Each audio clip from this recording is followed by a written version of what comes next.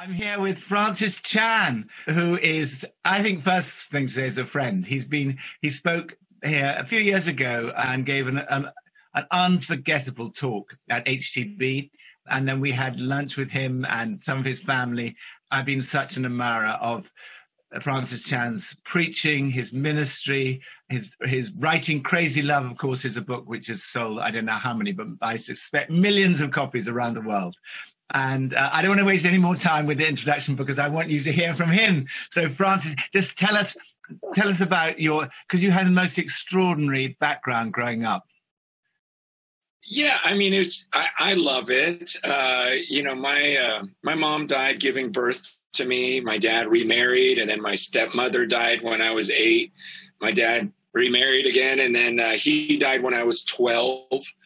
And so burying my parents obviously has a huge effect on you as a little boy, and just the thoughts of, man, I've got to take this seriously. What happens when I die? And just got very, very serious about knowing that. So while everyone else is having fun, playing, whatever, I'm thinking about eternity, because when you bury your dad, that's all you can think about, at least for me. And yet it caused me to seek after God. And when I found Jesus and really fell in love with him, then my biggest concern was all my friends and sharing the gospel with all of my friends and, cutting class and telling my friends about Jesus, because I'm thinking, we're talking about eternity. Like, what age were you and how did that happen? I think I fell in love with Jesus in around 15, 16. And then just by sharing the gospel with all of my friends and not really wanting to do anything else, that's when I just felt like God was saying, do this with your life. And I talked to my youth pastor about it. And we both just felt like, yeah, this is my calling. So I was about 18. Did you have a Christian background? There was some. I mean, my parents were believers, but it wasn't anything we ever talked about in the house. And their first language is Chinese. And so there was just a real lack of communication, plus a terrible relationship with my dad to where we never even had a conversation. So it wasn't until after his death that I really understood the gospel. Oh, amazing. And now you have the most, because I've met some of them, the most amazing family, amazing wife and children. Just say a little bit about that. Because that's such a contrast from your own family. Totally. I mean, we have 7 children. My wife and I have been married for 26 years. And I mean, our 25-year anniversary last year, she looks at me at dinner and goes, do you know anyone on earth happier than we are? She goes, anyone that's more blessed than we are? And she goes, I keep thinking there's got to be someone out there that's as blessed as we are. She goes, but I've never met them. And I go, I feel the same way. Like even when Lisa and I decided to move out here and take the younger kids with us, our 2 married daughters and our son-in-laws, they fasted and prayed and individually came to us and said, we feel like God's calling us to go too. And so now there's 12 of us out here, like they live like 2 blocks from me. And it's like, my wife and I were in tears, like, who gets to do this? It's just everyone serving together. And we just love being together. Like, it's just so fun. I can't even believe it. And the title of your book, Crazy Love, needs no explanation when you hear you speaking about your love for Jesus, your love for your wife, your love for your children. Just say a bit more about it, because that book has such an impact. What's the heart behind Crazy Love? The heart was, okay, once I got into the church and I'm studying the Bible, it had such an effect on me. Like, I'm going, wait a second, God is like that? No one ever told me he was like that. Like, how holy, how huge. Like we can't even look at him. He's so beyond us. And then that being, you're telling me he sacrificed for me, his son. Like, this is insane. My whole life should revolve around this. I should have an insane response to that. And yet I'd look around the church and everyone's just kind of Then hearing another sermon, and I'm going, are you reading? Is my Bible the same Bible you're reading? Because this is freaking me out right now. This is everything to me. And so for so much of my Christian life, I was kind of calmed down, like, hey, like it's the honeymoon phase. It's this, it's that. You don't have to be so serious. And I'm going, no, this seems very serious to me. And that's when I just felt like I need to write about this, because I bet you there's other people like me that just feel like, man, I should devote everything to this. And you became a pastor and you built like a mega church, huge church, thousands of people in your church. And many people think, oh, that's the dream, be a pastor, mega church. But you built all that and you said, no, actually, now I'm going to do something totally different. I see something different and I want to do something different. Just explain why. Why did you decide that was not the model for you, to have one person and thousands of people? Well, it was really the elders that spoke to me. It was some of the professors at our Bible college that were speaking to me, some of the students that were talking to me.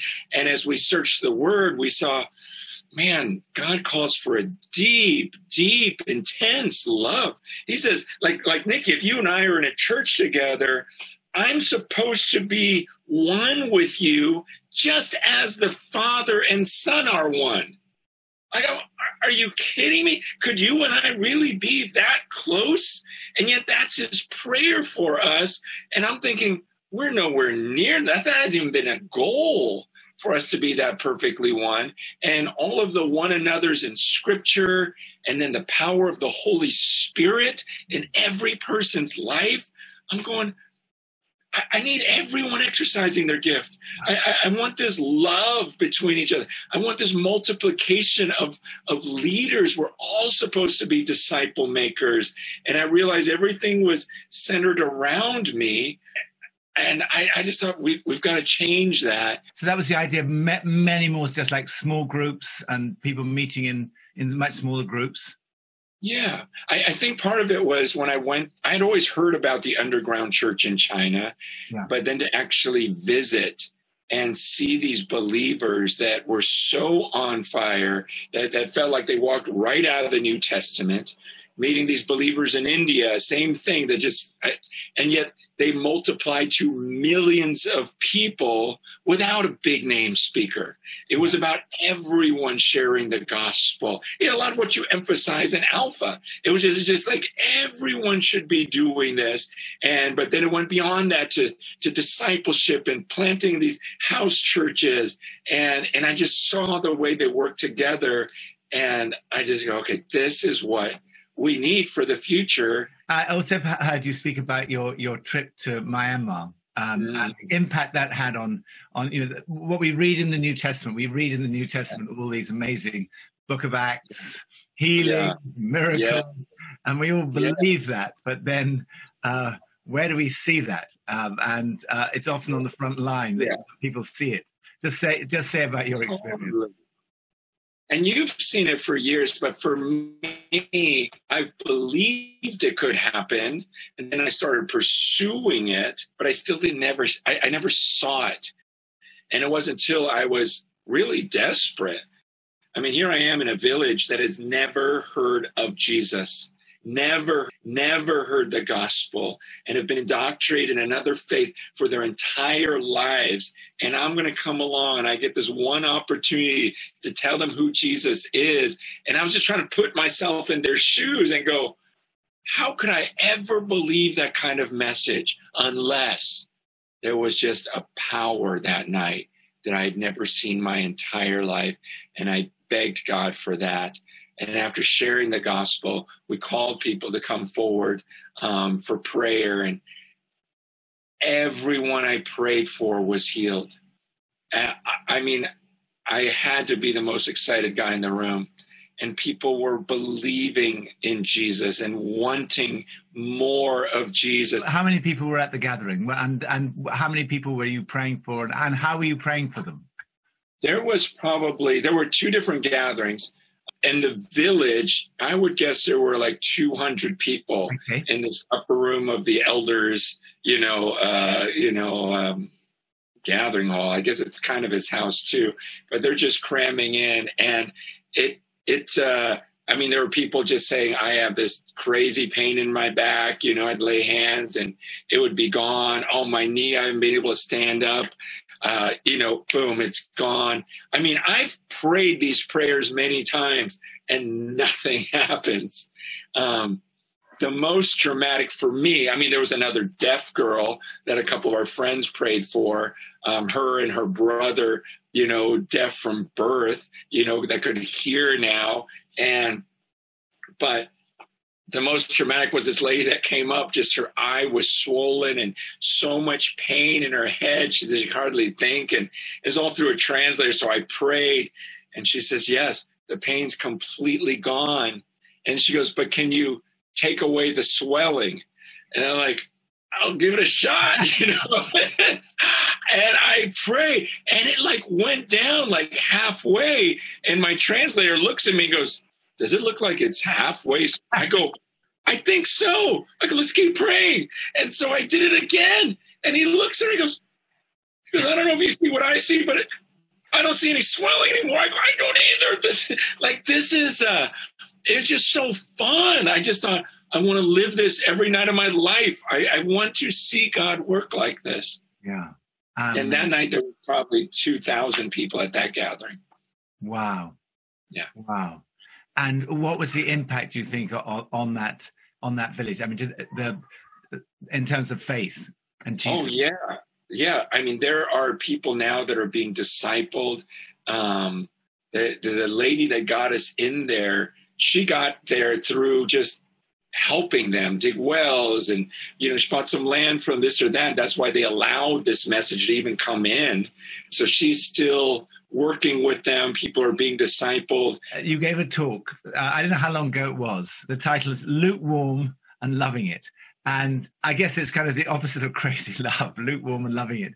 But anyway, my daughter and a friend of hers listened to it, and it had such a profound impact on their lives. And I'm sure they must be one of probably hundreds of thousands of people who've listened to that talk.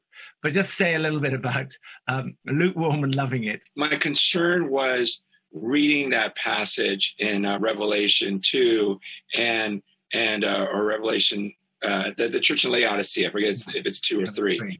But just going, wait a second. He's saying you don't realize that you're wretched, pitiable, poor, naked, blind. And he says, I'm asking you to repent, or I'm going to spit you out of my mouth. And because you're not hot, you're not cold. And I just heard so many Christians kind of go, yeah, I'm lukewarm. And I'm going, that doesn't make sense. Like, if you're lukewarm, you're going to be spit out of the mouth of God. And people are going to say, well, I'm a lukewarm Christian. And I'm going, I don't think there's such thing, because he's saying if you're lukewarm, you're spit out of your mouth. You're wretched, pitiable, poor, blind, naked. Those are not terms he uses for his children. People were just too happy calling themselves lukewarm and thinking like there was a safety in that. And I'm going, I was telling people, like, you shouldn't go to work tomorrow. You shouldn't do anything until you have this figured out. So, yeah, sorry for me preaching. Okay, so Francis, supposing someone's watching this right now and they're saying, yeah, that's me. And that's not how I want to be. I want to be like Francis. I want to be like Francis, I want to be filled with that love. Will you pray for them right now? Will you lead them in a prayer? Lead them in a word that they can say to the Lord, Lord. Yes, and Father, I just pray for anyone right now, God, who really doesn't know you, that you would pour your grace out right now, because you're the only one that can do it. You're the only one who can open eyes. Please, God, show them how quick this life ends. Show them your beauty, your glory, like, gosh, to be loved by you, protected by you for all of eternity. May they see the worth of a God who would give his only son to die for our sins. Would you open their eyes to your greatness, that they would want you as their king, and want to be a part of this kingdom. Oh God, would your Holy Spirit open eyes right now?